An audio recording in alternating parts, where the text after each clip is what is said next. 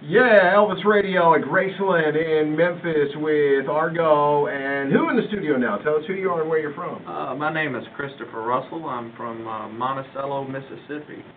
And I'm here with my friend Charles Jones. Absolutely. Darryl, thank you for having us. Yeah, man. Glad to have you here. You've been an Elvis fan, what, all your life?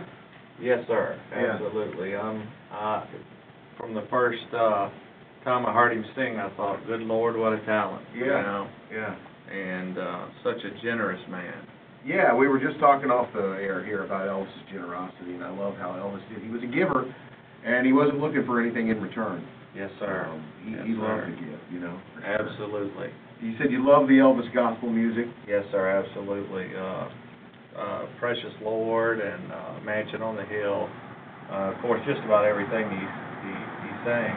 And, you know, to cut a gospel album and do so well with it at a time that the Beatles were coming, it's pretty remarkable. Yeah. And I think people forget that. Yeah, I think you're right. Anybody you want to say hello to back home? Any shout-outs on the radio? Yes, I'd like to say hello to my wife and daughter, and we have moved to Illinois now, so we live in New Columbia, Illinois.